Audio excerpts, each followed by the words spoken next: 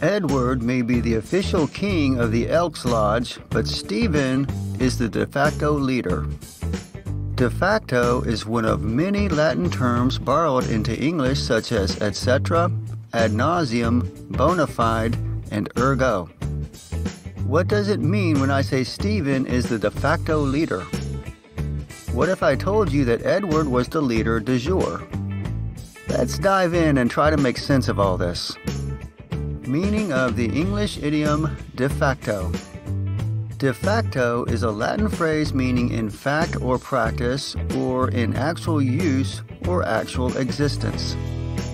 In English, we use it to refer to things that exist in fact, but that are not officially or legally recognized or accepted.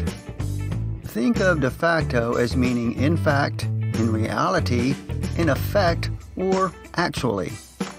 So if Stephen is the de facto leader of the lodge, he is the actual leader.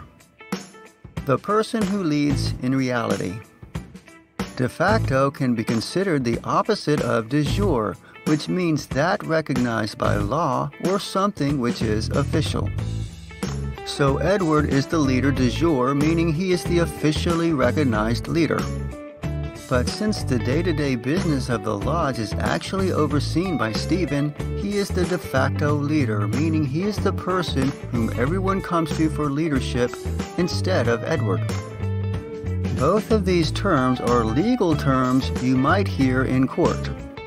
However, although we don't use the term de jure much in general English, we do sometimes use de facto, especially in written works.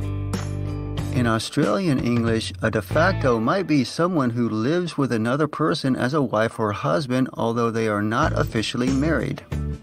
In America, we might call this a common law wife or husband. Examples of use. Why should you learn to speak English? Because English is the de facto language of global business. The two countries have long been in a de facto state of war. The general took over and with his cronies acts as the de facto government of the state. Regardless of school integration in the United States, de facto segregation still exists in many districts. Origin of idiom. Coming from Latin, this term has been used in English since at least the 17th century.